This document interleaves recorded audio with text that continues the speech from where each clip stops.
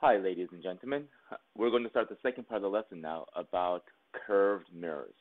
And the two types of curved mirrors that we're going to be talking about are concave mirrors and convex mirrors. Okay, but what really makes a mirror concave? What makes a mirror convex? If you take a look at the picture in your packet, the fact is a convex mirror always has a curved surface outward. It bulges outward, but because it bulges outward and the way that the normal lines are set up, it's also called a diverging mirror, meaning that as the light rays strike the mirror, they diverge in different directions when they reflect. A concave mirror, on the other hand, a concave mirror, well, the easiest way to remember what a concave mirror is if you use a kind of silly mnemonic. But you think about digging a cave. So if you're digging a cave into the mirror, well, that's what a concave mirror is. It's dug in. But the way that the normal lines are set up with a concave mirror, it's also called a converging mirror. Because it causes the light rays to actually converge together after they reflect, assuming that they all start off parallel. So when parallel lines come in, they all reflect and they all converge through a single point. Okay. Now, when they actually converge and they come in together to that single point, that has a specific name. And that's the focal point, where all the light rays come together and converge. So you can see with this concave mirror over here that when they strike, they all pass through this one point in the center, which is labeled F. But more interesting is that if you actually drew out the entire shape of the curved mirror itself, assuming it became a shape itself, you can see it would form a circle. And of course, at the center of the circle, we have the letter C, and the focal point is always going to be half of the radius.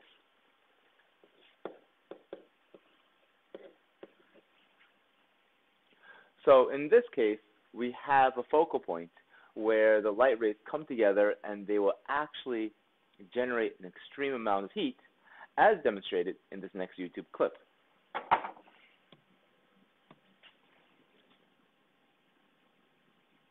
So just watch and listen. Well, we've got a satellite dish lined with mirrors, and all the sun is coming in, reflecting to one focal point, and then it's really hot. We estimate about 700 degrees.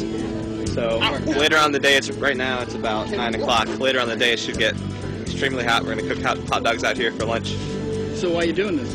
For mathematics class. The shape of the dish is a parabola, and only parabolas have that property that they reflect to the focal point. It makes one hot, really hot point, which is resembled up by our square unit up there.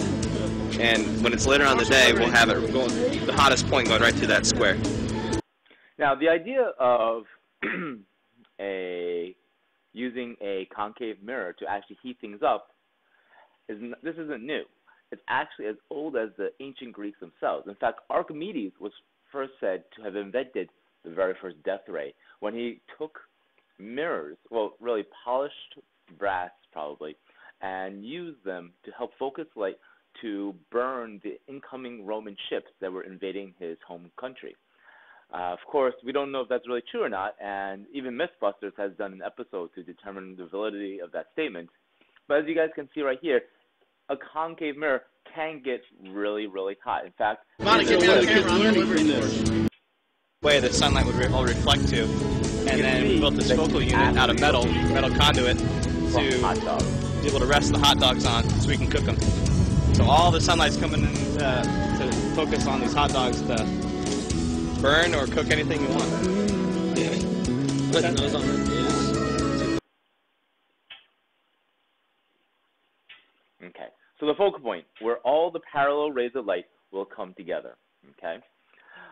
Now, if we take a look at the convex lens, though, it gets a little bit trickier.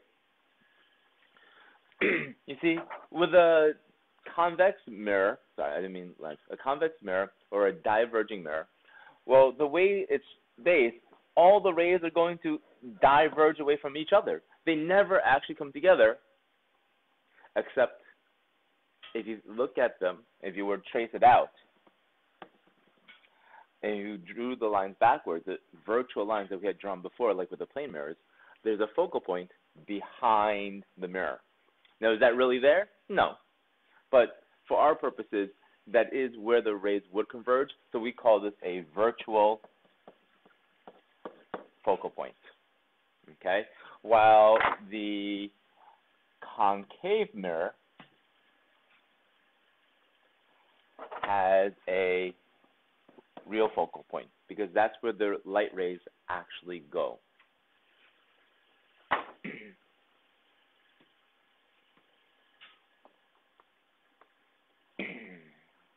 Now, what are some actual uses for concave mirrors and convex mirrors besides creating a death ray?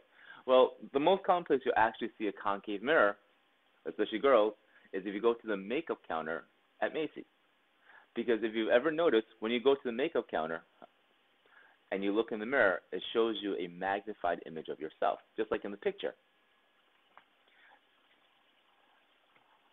A diverging mirror or a convex mirror, the most common place is in the store, or actually in gym lockers, where they are security mirrors and they let you see from a wider point of view. And we'll talk about why it does that later. But before we start anything else, we have to talk about how do we actually determine where the image is. And to determine where the image is, you have to learn a little bit of what we call ray tracing. In other words, tracing the rays of light.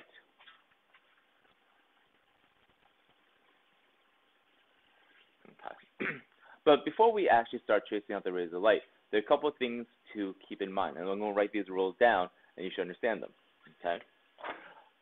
First of all, we're always going to assume that we're going to use the tip of the object itself, which is going to be labeled O, as you guys can see over there. Okay? So all rays will start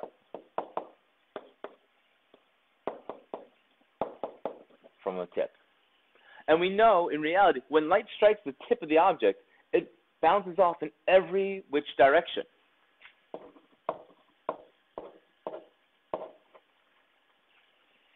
But the one that's going to be the most important to us is the one that's going to be bouncing horizontally, or really parallel to the axis itself. Okay? Because when it bounces horizontally, and if I were to trace it out, when it strikes the mirror, based on how the normal line is drawn, it's going to always reflect through the focal point. Okay? So the lines that you're drawing, the very first line that you draw is parallel to the axis, and then it reflects through the focal point. Okay? The second line you're going to draw is actually the exact opposite of that. Because if you actually have one of the rays of light that are going in random directions, if it actually manages to go through the focal point, well, based on the way the normal line is, since it's just going backwards, it's then going to go parallel to the axis. So the second line you're going to draw is through the focal point, and then it reflects back parallel. Now, there are actually many other lines they can draw, because technically they should all meet at the same point. And where all those lines meet, that's where you have the image created. So if you take a look at this final image over here, okay, you can see that when you have the first line go parallel then through F, notice where the person's eye is over here. He's looking at the object, which is held in front of him, in front of the mirror. Okay, so if there's a mirror over here and he's looking at a pen in front of the mirror, this is how he would see it. The second line goes through F, then reflects back parallel. And where the lines actually meet, that's where the image is perceived. So if you're looking at the mirror, he would actually see the object to be upside down. Now, if you notice some other lines, and these are possible ones that you can do as well, the third possible line is just straight through the center. So it's just basically, if it strikes through, it strikes exactly on the normal line at this end. And since it strikes on the normal line, it just bounces right back through C. And one that they don't show you on this picture is if you draw to the center of the mirror itself. Meaning if it hits the center of the mirror, it hits when it's perfectly vertical, and then it's going to have the exact same angle coming off, and it's actually going to go through as well. So all of these are possible lines to be drawn, but we're going to practice this some more.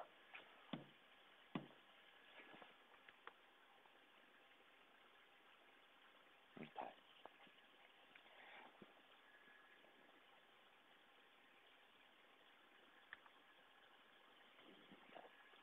Now, if you take a look at this diagram over here, okay, we see the candle as our object, and we see our object and we see our image. In this case, we can see the image is actually directly under the object. And the two lines that they use in this case over here is the one that goes parallel and then through F. And the second line they say is if it strikes straight at the center of the lens, it reflects back at the exact same angle. And over here, you can see that overall, that's where the image is going to be created, where the lines are going to converge. We'll come back to this, but I want to show you, actually, what happens to the image depending on where you move the object around. So take a look. When the object is very far back, we can see that the image is smaller than the object itself. And when we're in class later, I'll give you guys some mirrors and we'll actually look at this. But the closer and closer you move the object to the mirror, the larger and larger it appears. In fact, but still upside down. But when you move past the focal point, and this is, girls, when you're looking at that makeup mirror, when you're holding it up close to your face, and you see that enlarged image of your face. Well, that's what you're really seeing. In this case, we're seeing a virtual image. Now, why is it virtual? Because the rays of light aren't actually going through the mirror, and the image is being created behind the mirror itself. Okay? Keep in mind, of course, when I said that this was virtual, notice it's also right side up. Because virtual images are always right side up. But before, when I was creating a real image, by moving the candle further back, over here, you can see the actual yellow lines create that image. And when that real image is there, notice it's inverted. Because real images, for us, are always going to be inverted. So please make sure you note that.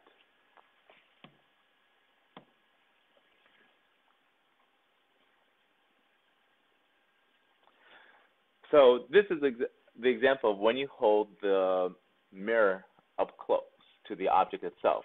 So when the candle is actually very up close to the mirror, you can see that it's larger than before.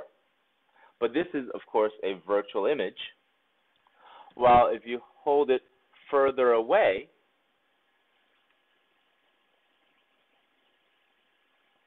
sorry, I forgot an example to show you guys. besides the makeup mirror, dentists also use this. And you can see over here that with the dentist,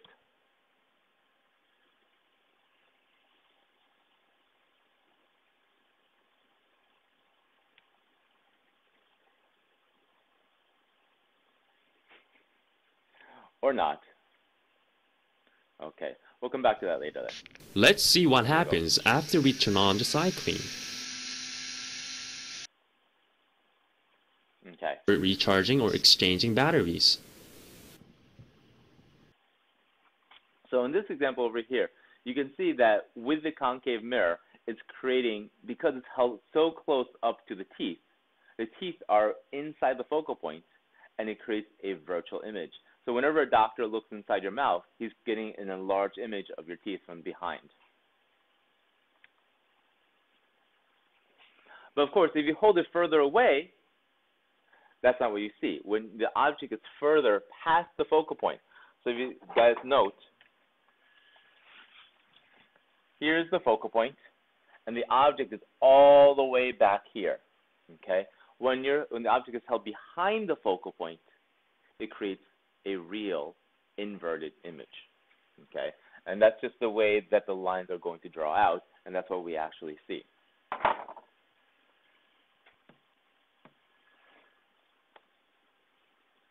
So, here's your first example on your page, and let's label a few things together. First of all, hopefully you guys note this is the focal point, and the focal point is exactly going to be half the center. Over here, I want you to note, here's the object, so I'll label that as O, and the eye is going to be back here. That's looking at the object inside the mirror. So what does the person see? Well, we follow our lines parallel and then through F.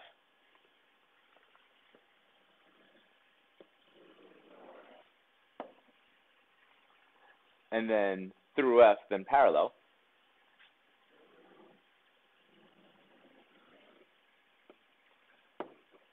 We can see that the lines actually are going to converge back here somewhere. Now, 2 lines is the minimum they should do, but generally you should try to do a third line as well, using a ruler, of course, as a check. So you can use your third line as through C as your check. And it's slightly off, but it's close enough without a ruler that I can see that this is the approximate location of the image. Now notice the red dot is below the axis. So because it's below the axis, that means that the image is upside down. So here's the image. And of course, because the image is upside down and is created by the rays themselves, this is a real inverted. And in this case, hopefully you guys can see that's slightly larger than the original arrow and larger image.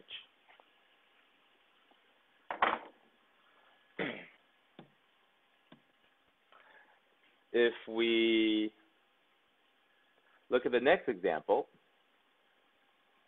okay, this is the example of up close with a makeup mirror.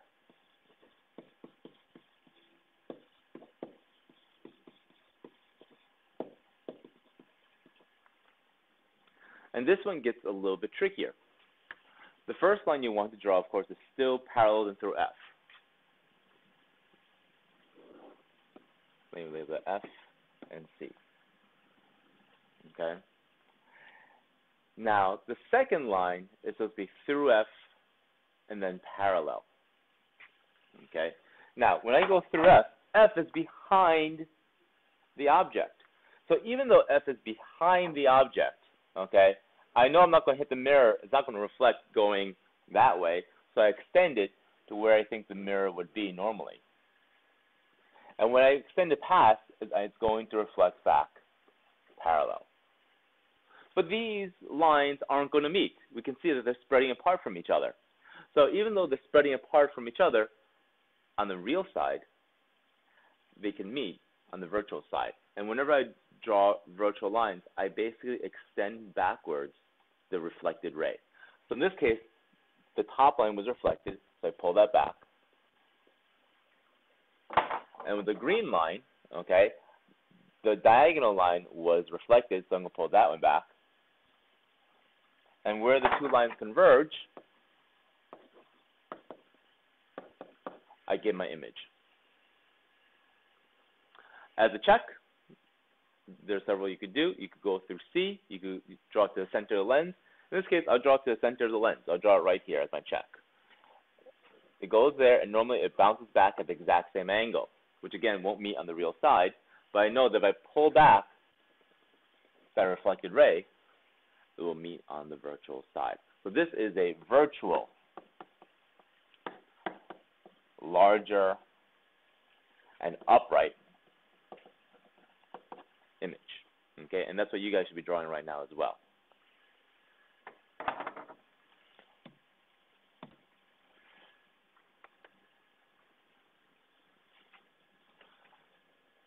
Now, this last example is actually slightly trickier. In this example, the object is on the focal point.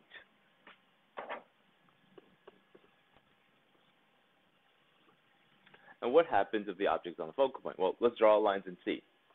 So in this case, I go parallel, and then I go through F. And normally my second line is through F then parallel, but that's a little bit tricky, right? It's not really going to work because I'm on F.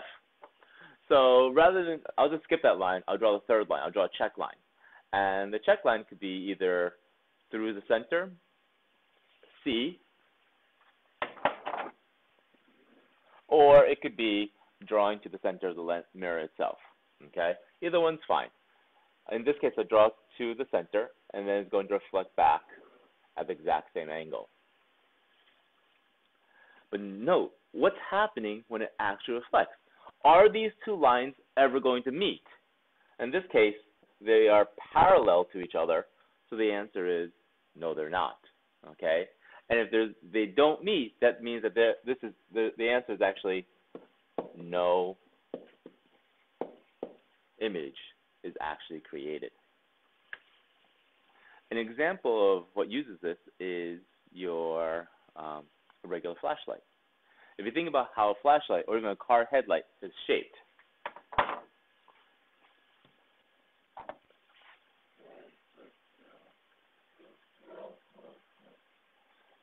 you've noticed hopefully every flashlight has like a little cone around it, right? And inside the flashlight, you have your bulb, and basically you have the battery inside over here. Okay. A little bit too detailed. But the fact is, the way this bulb is set up, the bulb is that over here, all we have is a concave mirror. And the bulb is actually placed at the focal point of that concave mirror. So, I mean, all the light that goes out gets generated out without ever creating an image of the bulb. Because no image will be created when the object is placed on the focal point. And again, car headlights work this exact same way. So, no image.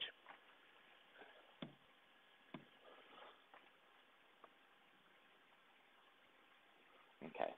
Our final example over here for the concave mirror is about when the object is placed on the center instead. Again, I'll label it. And note what happens. Over here, as I go parallel, then through F, okay? Second line, of course, would be through F and parallel.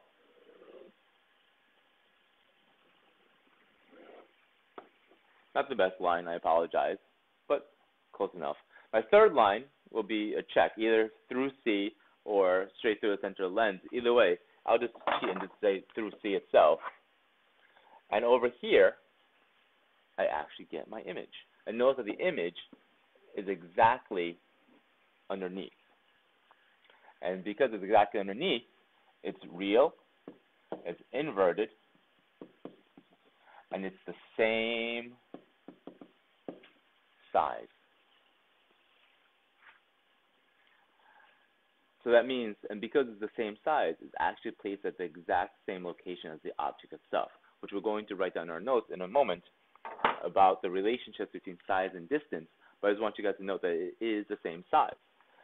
And let me show you guys an example of what happens when it's there.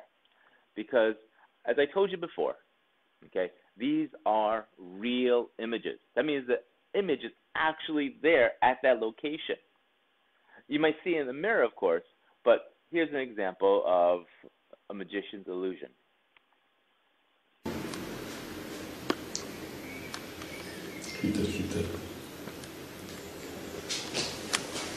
There's a marble or a stone on top of a bowl. A stone, actually. And when he tries to pick it up, he can't. In fact, his finger is passing right through the stone itself. But you guys see the stone's right there.